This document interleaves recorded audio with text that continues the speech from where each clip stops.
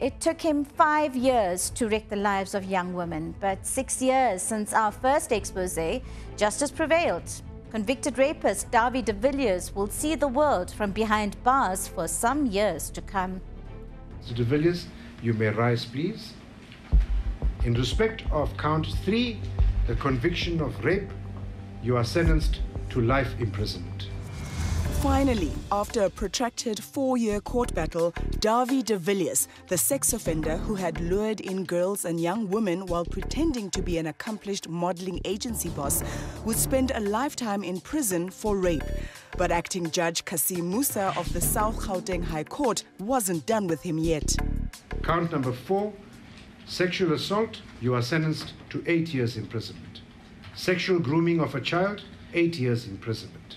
Count number 7, sexual assault, to 10 years imprisonment. In 2013, Carte Blanche exposed de Villiers. One of his victims told how he targeted girls as young as 15, promising them lucrative modeling contracts before sexually assaulting them. Kevin, he started pulling my panties off.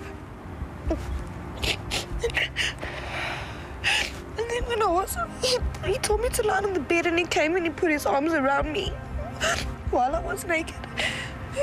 De Villiers was finally arrested and appeared in court for the first time in 2015, but he pleaded not guilty.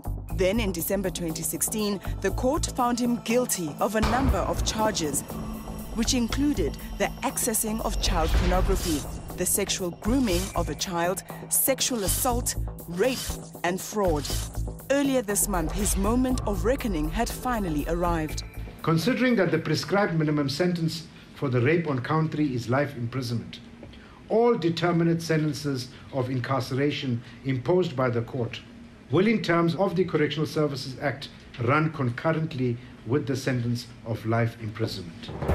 De Villiers has instructed his lawyers to apply for leave to appeal sentencing.